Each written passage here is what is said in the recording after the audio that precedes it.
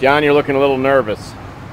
Well, the health inspector is in the building right now, and we don't have our food.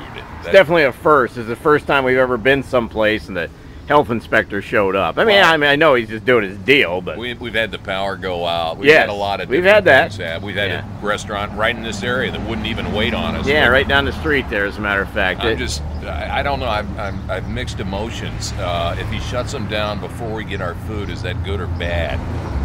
I would say it's good because we didn't eat it. I think you're right. But it's bad because then we gotta go order food again. Well, we found Dunkin' Donuts in Grove City. Oh yeah, Jolly Pirate. Yeah, Jolly we could do Pirate. that. Absolutely. Right. Ooh, look at that. I think that's for me. I'll take it. Yes. Ooh, look at that. Ooh. The Louis, the number 5. Pretzel fries. Bring out. How do you do the pretzel fries? What exactly? They look tasty. I don't know. Yeah, you got a little a binky. Pepper egg. That's what that is. And a couple of dogs. So, well, I guess they didn't shut them down yet. Well, I haven't got ready my to food go yet either. I got Jan, Fritos. you got I'm some happy. other? Look at that. Oh yeah, Fritos. It's like we went to Taco Bell. It's all good. Well, we made it back to the safety of the car. Not that it was unsafe, but yes, we're already into dessert mode.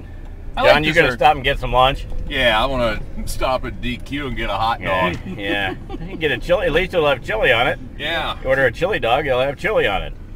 You want Coney sauce? Somewhat unlike the one he ordered and was supposed to get earlier. The Nixter. Yeah, it's supposed to have Coney sauce, potato chips, and ketchup. And I like all three, and I thought, hey, I'll get that. Well, they came without Coney sauce. And so you only got to like 2 of the 3. Yeah. Yeah. And whole chips, just to make it more difficult to put in your mouth. Don't crumble up the potato chips. Yeah, I think if you're putting chips on a sandwich or a hot dog, you should crumble them up. Yeah, it just makes sense. But you should also kind of make sure they're not stale.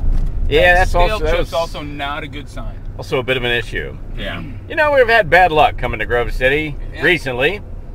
Some time ago, we had a few good places, and then it's not been so good. See you later, Grove City. Let's sit back through the window back there.